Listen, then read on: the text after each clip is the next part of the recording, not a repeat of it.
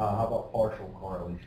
I'll just read what I had. I said partial correlation is a measure of the simple correlation between two variables, x and y, given that a third variable, z, is held constant.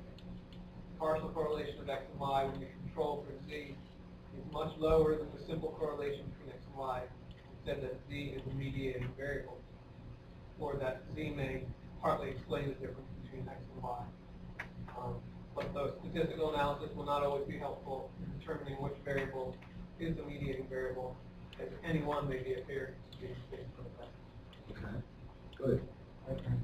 In the left-hand terms, the partial correlation with a three-variable model is correlation between two variables, one independent, one dependent, after accounting for the influence of the third variable on both of them. Right. For example, if you took out the influence by running a simple regression on the third variable with the dependent variable and the third variable on the independent variable you're interested in, Mm-hmm. and you subtract the fitted values from the each of the two variables of interest, Mm-hmm. you got residuals for the two variables, and if you took the simple correlation between those two residuals, you would get the partial correlation. Right, okay.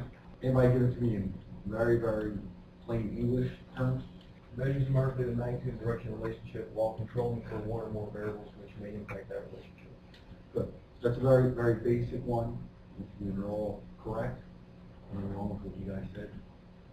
Very basically, following the first two ones, basically, it's the correlation between two variables, and since we understand that there's a third variable in there that's probably affecting one of them, once we control for that effect, then whatever correlation is left over, that is the partial correlation. So in regression analysis, in our multiple regression analysis, when we have the homeworks and home runs and salary, let's say, we introduced another independent variable. By the way, does everybody understand the difference between a dependent variable and an independent variable? Are all independent variables random variables? No. No? No. Could you explain the Yeah, the difference. the difference between a random variable and an an independent variable? Yeah. Well, an independent variable is something that's affecting the dependent variable. Mm-hmm. It does not necessarily have to be random. It can have a strong correlation to other types of independent variables. So you might decide to run a regression on, say, let's say the independent variable is ice cream sales, and one of the independent variables might be the weather, and another might be whether children are around, something like that. They all might be very heavily correlated to each other, all three of them. Some of them might be positive, some of them might be negative, but they all might have some sort of a relation to each other.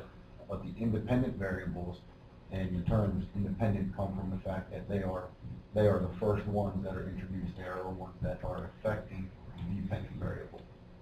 That's where they get the name independent. But there can be, a bias associated in the model.